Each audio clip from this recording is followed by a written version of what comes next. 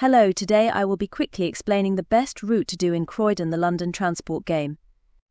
If you have a Croydon Plus subscription, I recommend the tram replacement 3 route. It allows you to get over 7 passengers per stop without rush hour and over 800 points per route with full upgrades. If you use it during rush hour, you can get many more customers on your route.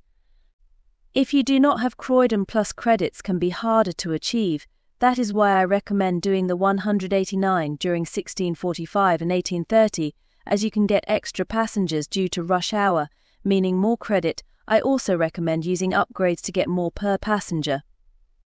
In Croydon, the London Transport game on Roblox, credits are crucial for individual players, as they enable significant customization and progression within the game.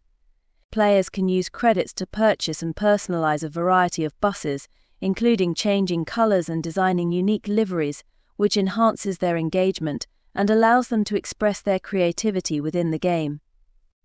The ability to modify routes and set specific timetables also adds a layer of personalization, making the gaming experience more immersive and tailored to each player's preferences. 12 source 13 source.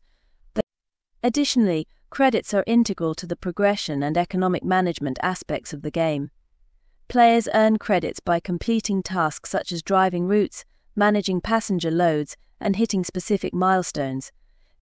These earned credits can be reinvested to unlock new vehicles and advanced features, driving the player's sense of achievement and encouraging continued engagement. Efficient management of these credits is essential for maintaining and expanding transport operations, adding a strategic element to the game.